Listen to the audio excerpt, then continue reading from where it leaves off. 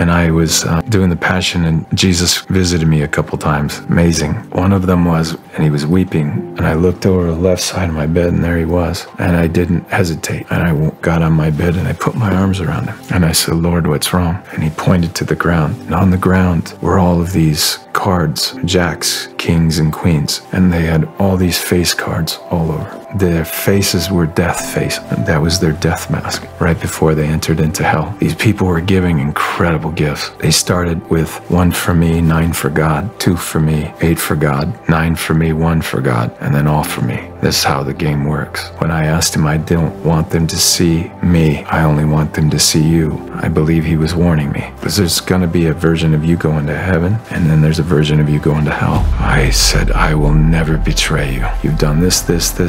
Yes, those are good things, but you don't want to have a 0 in your life. 1 times 0 is 0, so is 1 billion times 0.